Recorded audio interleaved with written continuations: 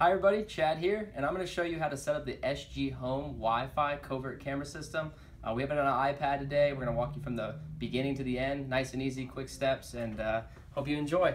So first, obviously, you want to download the SG Home Wi-Fi app, which is available at your App Store, which is the Play Store, and the iStore, which is your iStore, I believe is what it's called. Anyway, so once you've downloaded that, you'll come to the home screen. Here at the home screen, you want to create a username and login. This is for security purposes. It's really important so people can't access your camera. As you can see here, I've already generated that information. I'm going to go ahead and log in. Once you're logged in, it's going to take you to the add camera screen, or in the future, this is where your camera list is going to be, where you can select your already added cameras. In the top right hand corner, you'll see a plus sign. This is the add button, so I'm going to go ahead and add our first camera. What you're seeing here right now is basically the device saying, hey, we need you to connect to Wi-Fi. I'm already connected to our local network here. I'm going to go ahead and hit next. At this point, it's now asking me for my network password. So I don't want you guys to see that, so I'm going to hit this, put this in covertly really quick, so give me 1 second.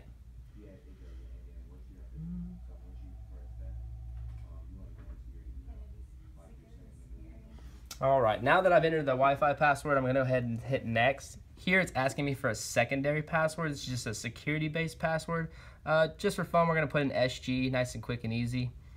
Then we're going to hit next again.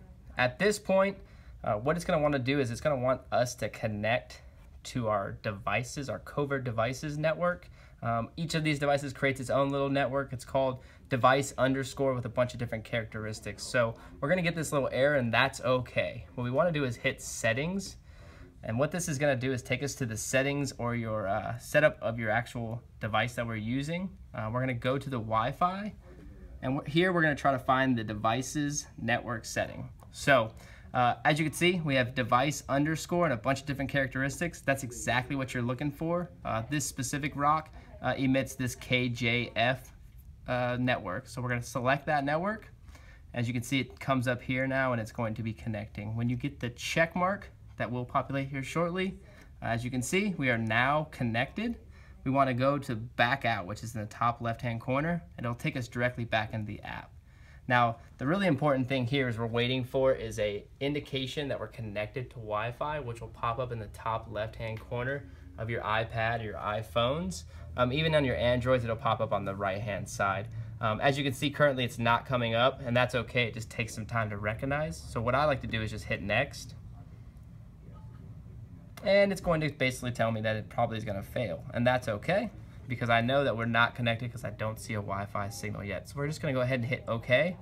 We're going to wait and then see it came right up. So now that we have that little indicator, we can go ahead and hit next.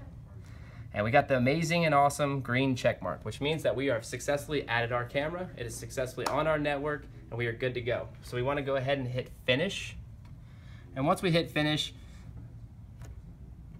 it gives us a little error code, but that's okay. Just hit retry, and we're going to connect to the camera.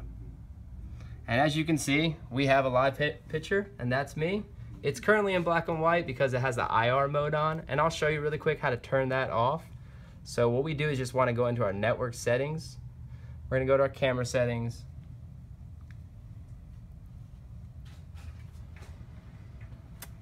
And we're going to go to IR and just turn that off. Once that's turned off, your camera will now be in color.